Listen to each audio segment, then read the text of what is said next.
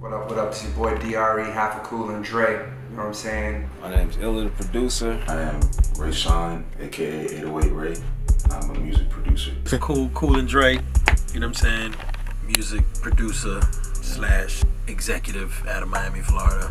Produce some of your favorite records of your entire life. Hate it or love it, New York, all the way up. Nothing can stop me, I'm all the way up. Most people know me from working with Eminem. I did half of his last album, which was Kamikaze. This week last year, I had the #3 song in the world with Kill Shot, which was the MGK did. Your reply got the crowd yelling woo. So before you die, let's see who can out petty who with your song with Nas, Ross, Khaled, Lil Wayne, Jay-Z, Beyonce. I'll say New York, Ja Rule, Fat Joe, Jadakiss, Hate It or Love It, The Game, 50 Cent. If I could, hate it or love it, the underdogs on top. And I'm gon' shine, homie, until my heart stops. The very first tattoo I ever got, I got of a chick that I was dating at the time.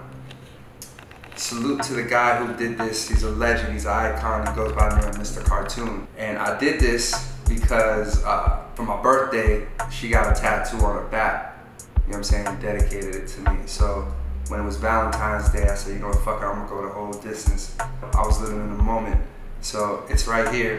Now, the skull that you see here, that wasn't there. Her face was there, but of course, as life moves on. First tat I ever got was my name, Ilya, because at that time it was like reinventing myself. This is my first name, but when I was in high school, junior high, and all that, I was going by Ray, but I was getting in a lot of trouble. So when I went to college, I was like, all right, I'm gonna change and rebrand my whole shit, you know what I'm saying? So this is my first tattoo. This is my real name, Ilya. And my first tattoo was this sun right here when I was 18. And I like traditional, Japanese art. So I asked for a rising sun, but I got another type of sun. I mean, I'm still cool with it. It still looks dope. First tattoo was this one right here. It was of my firstborn, Nylena, has her name.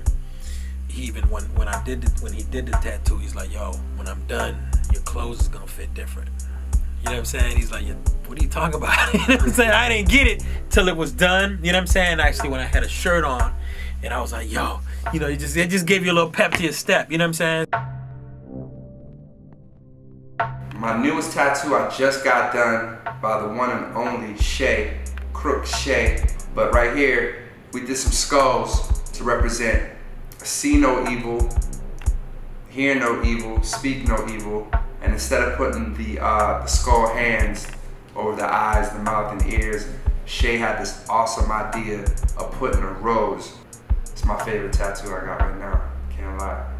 Latest tattoo I got was this Archangel Michael, my guy Shay, dope ass tattoo artist from London. He did it for me, and it means a lot to me because, I'm a real spiritual person.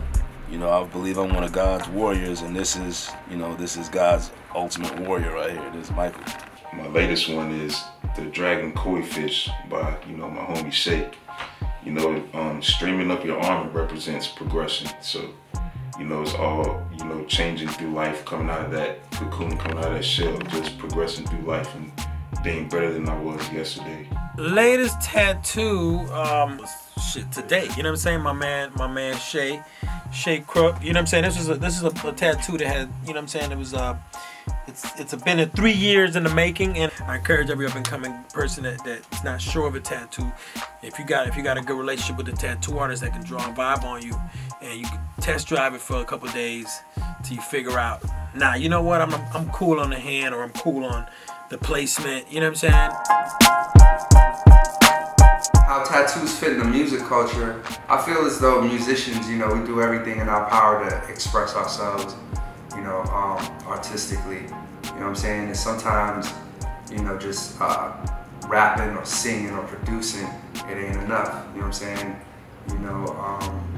I feel as though most artists appreciate art. It's more than just what we hear. We see music all the time. We're here at our studio right now. There's a lake out there, there's birds, all that, the sounds that create, you know what I'm saying, is art. Oh man, tattoo definitely fits into the music culture, the urban culture, hip hop, sports, everything, because it's art, and no matter who you are, you could be the toughest dude, you could be the sweetest girl. Something about a dope tattoo artist who knows what they're doing, putting the right piece on you, it just stands out.